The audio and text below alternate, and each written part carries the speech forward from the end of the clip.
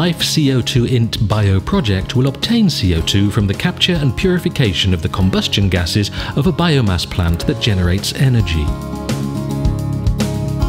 This new green CO2 is renewable in origin from biomass combustion and is considered neutral in emissions. The sophisticated treatment it receives and the analysis of the product make it suitable for use in the agri-food industry.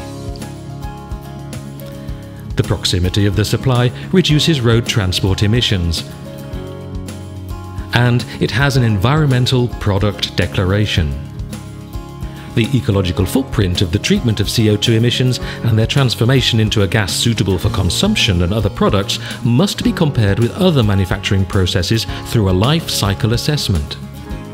Nevertheless, currently there's no specific ecological label for products derived from CO2 capture.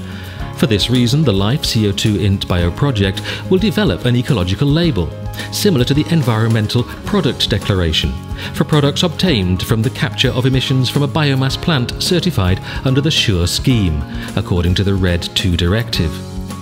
Garray is the third plant in Europe to certify its sustainable management of the biomass burned in the plant. The Environmental Product Declaration of Green CO2 follows specific criteria, product category rules. It's audited and verified by an independent third party.